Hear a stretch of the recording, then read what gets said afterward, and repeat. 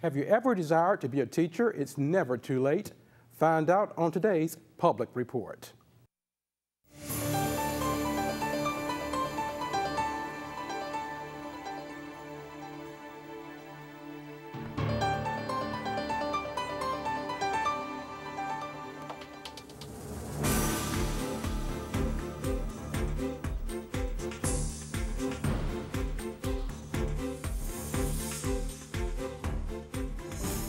TCT presents Public Report, a look at the issues and events of importance to our viewing area.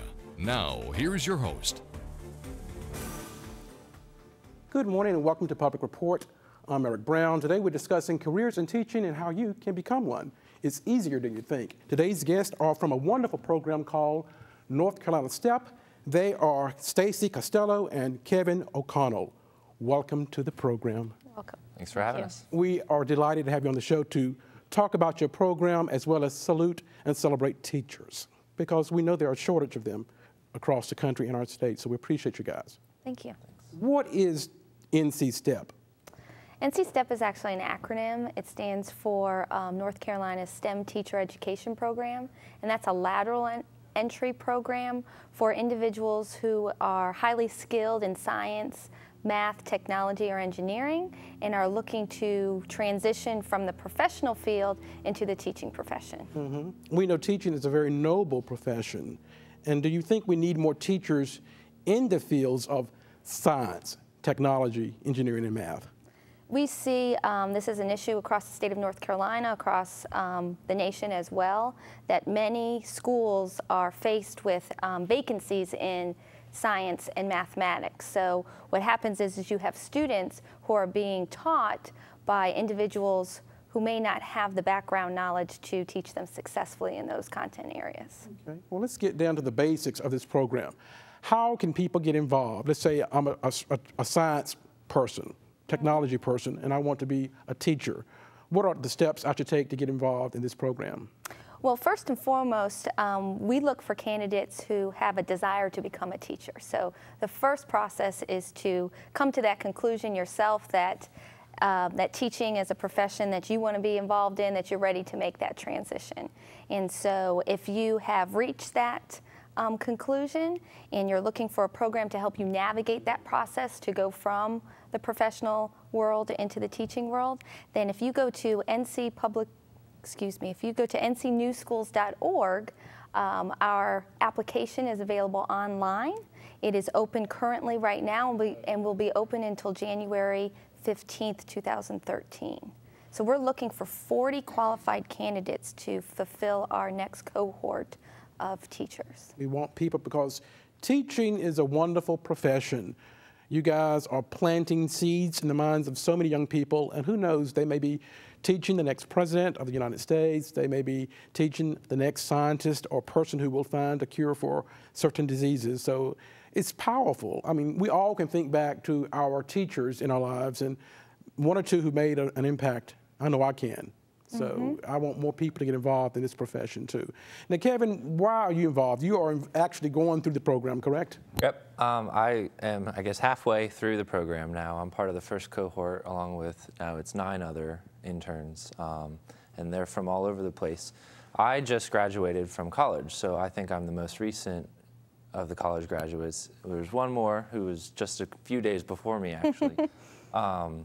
I wanted to become a teacher because of the things that I was learning at school. I was trained in environmental sciences as an interdisciplinary route, so along the same lines as STEM, viewing all these fields as something that come together and make a more powerful product than any one science, technology, engineering, or math are by themselves.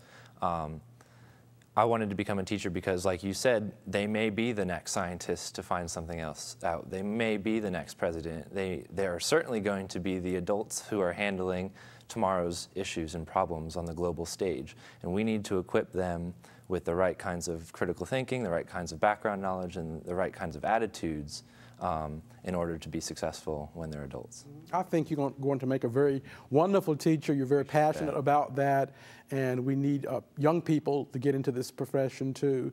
I think it can be a wonderful lifelong career for people if they really have that burning passion to be a teacher. Absolutely, yes. Let's talk more about this program. Now, how long will the program take to complete? So our program has 3 basic components. The first component is online coursework that our candidates take through Wide World at the Harvard Graduate School of Education. So they take 4 courses in that online medium. So that takes a 15-month period. They also are involved in a 10-month internship at one of the innovative schools that's in the North Carolina New Schools Network. So it's modeled after more like a medical residency where they're learning alongside highly skilled professionals, and they actually learn from the very first day of school to the very last day of school. So they have that on-the-job experience. And then the third part of our program is professional development activities that are offered through the North Carolina New Schools. Kevin, what have you learned from the program, and how will this prepare you to be a teacher in the classroom? Well, that's a question with a bunch of answers.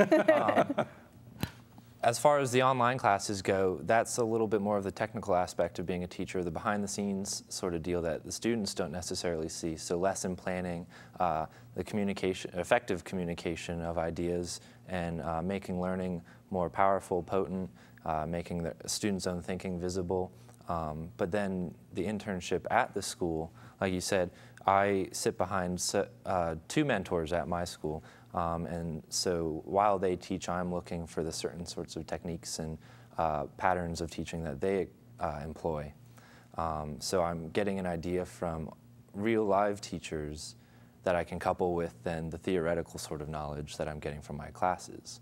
And then we had just completed another professional development seminar just in the past few days, and that's really excellent for networking. I'm meeting teachers all across the state. I'm meeting principals all across the state. I'm meeting everybody pretty much in the New Schools project. So there's innumerable things that I'm learning all along the way. It sounds interesting and a lot of fun. You get to meet a lot of people. You get to see teachers in the field who can give you valuable advice about teaching. We know we all were impacted by a teacher at some point in our lives. We see the rock stars, we see the rich and famous people, but you know, they were taught by a teacher. It all starts with a teacher. That teacher is very powerful in our lives. So I can say so much about this program. We encourage people who have thought about being a teacher, if you're involved in the STEM areas, which are science, technology, engineering, and math, those core areas. If you have had that burning passion to become a teacher, check them out. This may be something for you down the road.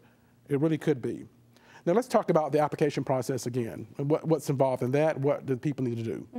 So the application is available online. Okay. It will ask for, you know, typical application questions about what your experience is, what your degree is, so that we can make sure that you have that connection to science, technology, engineering, or math. We do ask that you attach unofficial transcripts so we can check some of your coursework, and also 3 letters of references. So that is all part of that online application. And then the applications come into our office, and we do a selection process in which there's, the first round is more of a screening in terms of does the application qualify you for the STEP internship experience. And then there's a round of interviews that we do in conjunction with not only North Carolina New Schools staff, but with the school sites of which the internships takes place. So some of those teachers and principals are involved in those internships. And the candidates, so that we screen through an interview process. And then we do a site visit to the schools so that we can make sure that we find the best match between the school and the candidate. So it's an application for the schools and us to choose our candidates, but it's also for the candidates to see, is this the right place for me to learn? Is this a good school fit for me as well?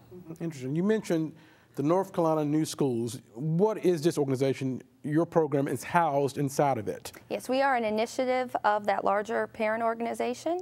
North Carolina New Schools is a nonprofit organization that partners with districts and schools to bring innovation into their buildings. So we partner, part of what we do is we network with businesses, government, communities, so that we can bring that innovation into the school setting. We also provide the schools with a wealth of best practices under a framework of design principles and common instructional framework. We also provide them with coaching to both principals and teachers, and then just innovative practices so that we can ensure that every student in North Carolina graduates from high school ready for college careers in life. That's important. We know when people do not graduate from high school, they don't make as much as those who go on to get a college degree. So we are all impacted by people who drop out of school. So I think this is a wonderful initiative to keep students in school, a great collaboration for communities, schools, to come together and to address these critical issues. Absolutely. Let's talk about the certification. When you get your certification, will it work for any high school in North Carolina? So the first step is after the 15-month period of which they are trained at the school site and with the online coursework, the candidates will receive a lateral entry license. So that is a temporary license that they use for 3 years to work in a school setting in which they are the official teacher of a classroom. They are hired by a district under that license for 3 years. And then after that 3-year period, then successful completion of those 3 years, they can apply for the official North Carolina professional teaching license. Let's get back to you, Kevin. Let's go more into your career aspirations to be a teacher. When all of this is done, what objectives do you want to have? I mean, what are your career goals and objectives? So by the end of the program, I can already tell I'm going to be really equipped for teaching, and that's you can sort of feel it in the air, right? You know that you're getting attached into a movement. This is one of the great things about North Carolina New Schools is that it's not the traditional teaching pathway. You're not just training a teacher, you're learning how to make a community inside of the school. You're learning how to form partnerships and relationships. You're learning how to build all of the necessary components to successful living. So what Stacy just mentioned, graduating ready for college careers in life. It's not just that we want to get the kids out into college and then perform well there and then hopefully graduate from college. It's that we want them to have the skills to be an amazing citizen in the country. We want them to be ready to live an extraordinary life, prepared for all those things. So the goals I have at the end of it is not just to teach someone successfully in a biology class. That's going to be the easy part, I think. The tough part is going to make sure that they're going to be successful adults by the time that they get out of high school or college. So my long-term aspirations are to figure out how to, like you said, plant the seed and make an exceptional adult or few. That's right. We need teachers. We need you guys out there to plant those little seeds. So I'm very excited for you.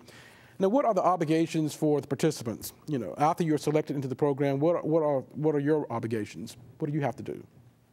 So after the program, I am required to teach in North Carolina for 3 years. That's the deal. So the program it's all paid, so all the coursework, all of that, and my way of returning to the state is to teach in their schools, and I think the state wins in that because they're making a really successful teacher. Like I mentioned, all of the interns in the program currently, and then the ones in the next coming years, they're going to be extraordinary teachers. They're learning the tools. So as far as obligations go, we are just repaying by performing as well as we can in the trade that we were taught. So it's a win-win situation for everyone. And like I said, the teachers, we know that you guys really want to be teachers. You're going through all of this to really have a heart for the profession. That's correct. So I think that's wonderful. We are funded. The reason why we can give Kevin and the others that opportunity is we are funded by the Department of Education through a Transition to Teaching grant. So this was a response to meet the need of that shortage of science or teachers in the United States. And so they allowed grant funding to be used to train teachers in an alternative way so that we could get highly qualified people in the classroom. So part of that grant allows us to give the candidates a cost-free program, so we take care of their tuition, their training materials, all of those aspects in terms of the professional development, so we cover that cost. It also allows us to give them a stipend we can give them a stipend of $2,500 through this grant funding. It allows us to give them a little bit of money in terms of when they first start teaching and you get into that classroom and you're that brand new teacher and you need materials to teach with. And so sometimes the schools will provide you with some resources for that, but you always need more as a teacher. So we are able to give them a little pocket money for that so that they can put some resources into their classroom. The grant money also allows us to, when they're at the internship site, as Kevin mentioned, they are guided by mentors. So they have a mentor team at the site that also receives some stipend money because they are in turn training, helping us train these interns. So that grant program is really what's allowing North Carolina New Schools the opportunity to provide this for North Carolina. I can commend the New Schools project, but you guys are really being innovative in getting people who really want to be involved in education, you giving them that opportunity. And I think it's worthwhile for our state too, because we need good teachers, you know, to stay, for our kids to stay competitive, for our nation to stay competitive globally. We need a solid, strong education system. And I think this adds to that foundation in a powerful, powerful way. So would you encourage other people who are in the STEM area who would like to maybe transition over to education to take a look at this program, Kevin? Definitely. This program, is, like you mentioned, is innovative in all sorts of ways that I couldn't have dreamed of. We do need good teachers, but I think the second point that you mentioned was we need a really strong and powerful education system. And so one of the things that the STEP program is providing the interns that it's training is it's not only equipping us to be teachers, but it's teaching us how to be a participant inside of the education community. So we're learning the skills to handle a classroom and to educate students, but we're also gaining all the skills to participate in education as a cultural and societal movement. So for anyone who's interested, they're coming out of the STEM fields as a professional, and they know that teaching is going to be one of those things that they're considering heavily, or maybe they're still on the edge. A program like STEP is definitely worth looking into, because not only is it going to get you into teaching, it's going to get you into that movement that you think is probably going to be that life dream that you wanted. And it is a movement. I mean, we all need to get involved in education. Teachers, we need to support our schools, we need to support our administrators, we need to support our young people. We need to nurture those who have a passion for the STEM areas. There's a shortage of women sometimes and minorities in this field. How can we nurture an interest in the STEM areas, in your opinion? How can we get students excited about science and technology and engineering and math? I think the students already are. That's good. That's a good thing. I think that it's not so much an attempt to get the students interested in these fields, but to not disinterest them from it. I think that by the time they get into high school or middle school, anywhere, whenever they enter into the STEM fields, they're coming with a passion for them, and it's the way we teach, the current way that we teach, and the current systems that education are pushing our kids through that makes them turned off from those ideas. So what we need to do, and what the STEP program is teaching interns like myself to do, is how to keep the kids' attention, how to make it exciting and rich, how to make it real and tangible the way that the STEM professionals already feel these subjects to be. Science is an extraordinarily living and amazing project, and I recognize that, but when you talk to a student, they might just think it's the cold hard answers that you bubble in on your test. That's not the fault of the student. They could be interested in robotics, they could be interested in oceanography. There's a whole lot of ideas that kids always want to get into, but it's the way that we teach, is the classroom design that needs to be updated in order to keep and pique that interest. Now, Stacy, you want to add to that? Yeah, and this is where we think our program is different in the fact that in terms of teaching science, math, and technology and engineering, it's applying it to the students' lives so that they can find a real-world application. Like, what does this mean? When would I ever use this? And so our candidates already come with that background because they've already applied it either within their discipline, within their college setting, or within their career path. So when you have students ask that question, why do I need to learn this? They have tangible answers that says, well, I've been an engineer for 15 years, and this is how I used this science concept or this math technique. And so it's a natural it's a natural thing for them to do, to add in that application, and so it creates a richness for students. Very exciting. Stacy, tell me about your background. You're a former teacher. I am a former teacher, yes. I was a science teacher, so I taught a lot of courses in biology, chemistry, and some interdisciplinary kind of subjects as well. So I taught for about 11 years, and then I transitioned into the State Department. I worked for the Department of Public Instruction for a while in terms of assisting schools and districts, and then moved into this role to run this grant program for North Carolina New Schools. So you have a heart and passion for education too. Absolutely. I can remember my teacher, my science teacher in high school, Miss Eason. She was a very good teacher. She made an impact on my life.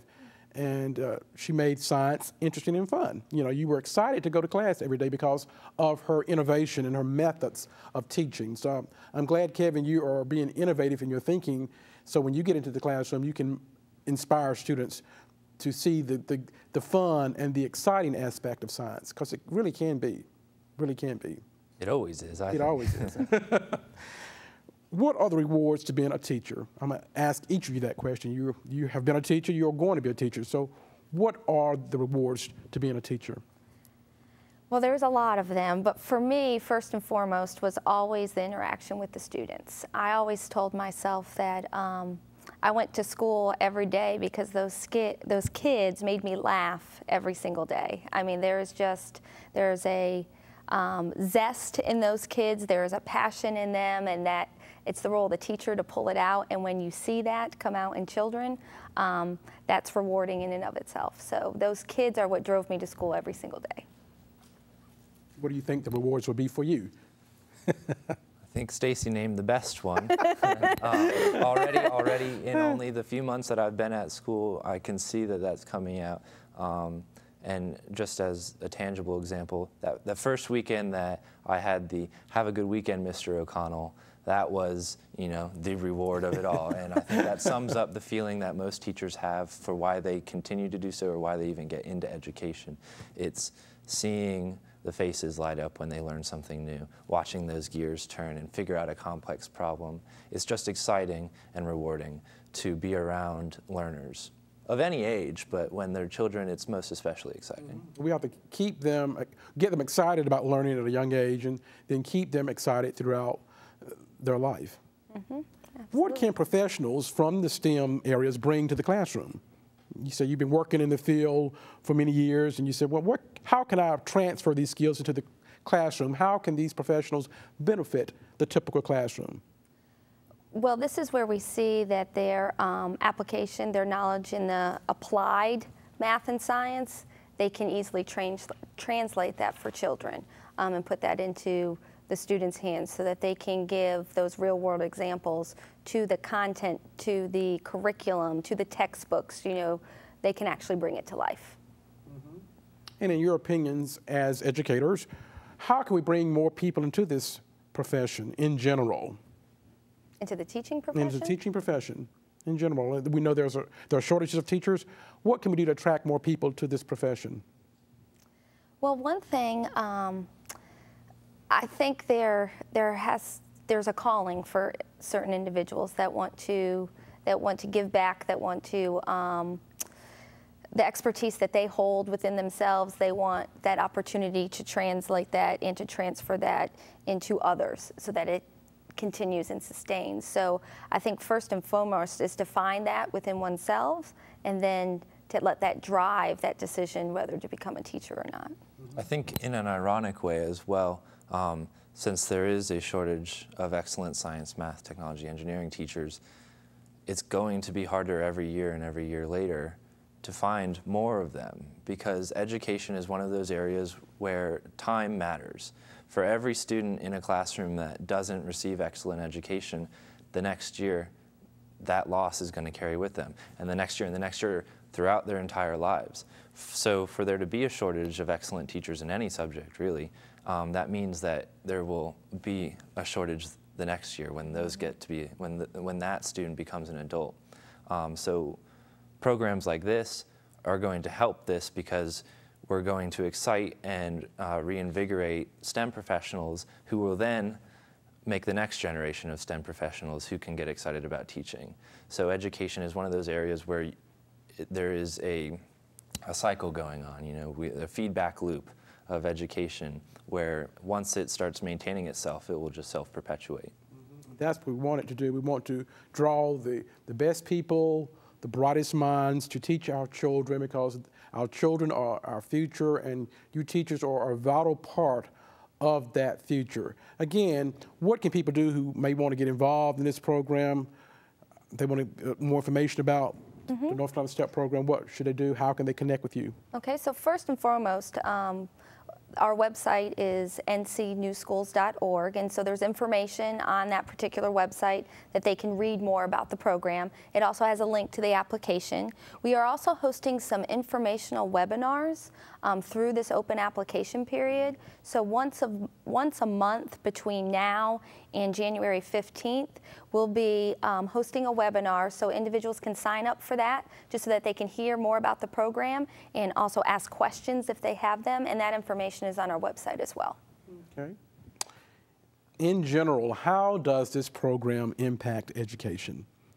Well, we are hoping our specific program, we have the grant for 5 years, and so we have set a goal to train 192 STEM professionals to become teachers over the next 5 years. That's great. That's great. I think I'm very excited about this program. I'm so glad I met you a few weeks ago yes. because we want people to get excited about education, excited about the teaching profession. We want teachers who have a burning passion to teach young people through this program to get involved with the STEM program, and we encourage people to just support education in any way they can. Kevin, I wish you all the best of success. Thank you very much. I'm excited for you. I can see a great career ahead of you in education. You have the passion and you have the innovation to be a great leader in education. And Stacy, we appreciate you coming on the program to talk about what you do, continue to empower us and the community through the New Schools program. It's a worthwhile project. Again, we encourage you to contact the North Carolina STEP program, look them up on the website to find out more about this innovative, exciting program that's impacting teachers around our community. It's educating minds and allowing great minds to educate our students in such powerful and far-reaching ways. As always, we appreciate you for allowing us to come to your home to talk about issues that really impact your community. We'll see you next time on another edition of Public Report.